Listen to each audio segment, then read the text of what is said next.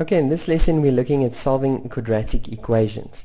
Now we know that the idea of an equation is to find the value of the unknown that will make it true. So if I have something like x is or x minus 5 is equal to 2, then the value of the unknown that will make this equal to true is kind of asking, well, what minus 5 is equal to 2? The only thing that I can subtract 5 from to get 2 is the number 7. Okay, and there I've solved the equation. Okay, I've found the value of the unknown that will make this true. Now with quadratic equations is when my unknown has a square. So if I, for example, have something like x squared is equal to 16, but the idea stays the same. I still want to find a value for the unknown that will make this true. So my question is, what can I multiply by itself, or what number can I square to get 16? Okay, and I'm sure most of you will immediately tell me, well, the answer is 4. The only problem here is that it's not the only answer. There's another number that I can multiply by itself to get 16. And it might take you a while to figure it out, but it's actually quite simple. The number negative 4. Okay, negative 4 times negative 4 becomes positive 16. So it's another solution. Okay, so quadratic equations can have up to 2 solutions. Okay, it can have up to 2 solutions. Why do I say up to 2 and not just it always has 2 solutions? Well, unlike linear equations, that's where I have x to the power of 1, linear equations will always have a solution.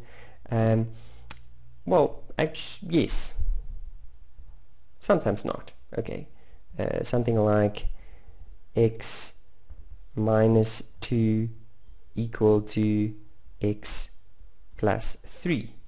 This will simplify to 0 is equal to 5. Okay, that's ridiculous. This thing has no solution. Okay, so linear equations can have no solutions, but so can unknown or quadratic equations. They can also have no solutions. Let me give you an example. If I have something like x squared is equal to negative 1. Now, what number can I multiply by itself to get a negative answer? It's impossible. Okay, well, not really. There's just no real number that I can do that with. Any negative number, for example, negative 1 times negative 1 will give me positive 1. And I'm squaring, so I can't use negative 1 times positive 1. That's not squaring a number. So this thing has no real solutions.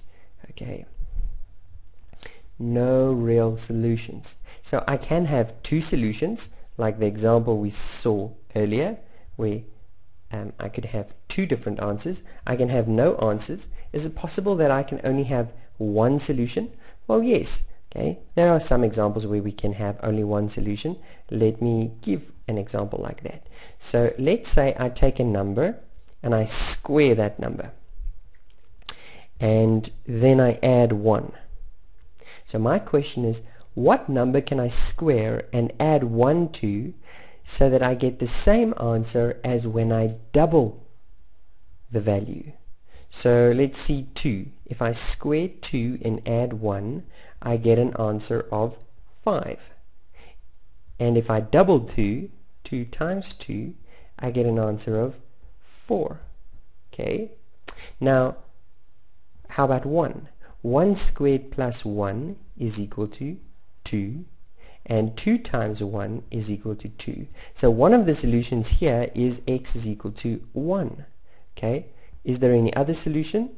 Well, let's try negative 1. Negative 1 squared plus 1 is equal to 2. 2 times negative 1 is equal to negative 2. Doesn't work. Okay, actually there's no other solution to this equation. This is the only solution, and we'll look later on at how can I make that deduction. Why is that true? Okay, now the only conclusion I want you to make from this video at this stage is the following: that quadratic equations can be written in the form ax squared plus bx plus c. Now a, b, and c we are going to call the parameters, and they're equal to 0. So I take all of the terms to the one side and make the other side equal to 0 by using the normal calculations of subtracting terms on either side and multiplying and things like that. Okay, so let's just look at the ones we've done so far.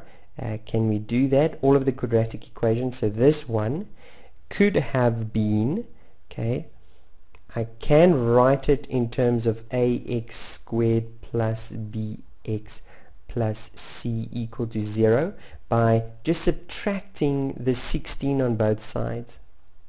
And then I see I get x squared minus 16 is equal to, that's now the left hand side, and the right hand side is equal to 0.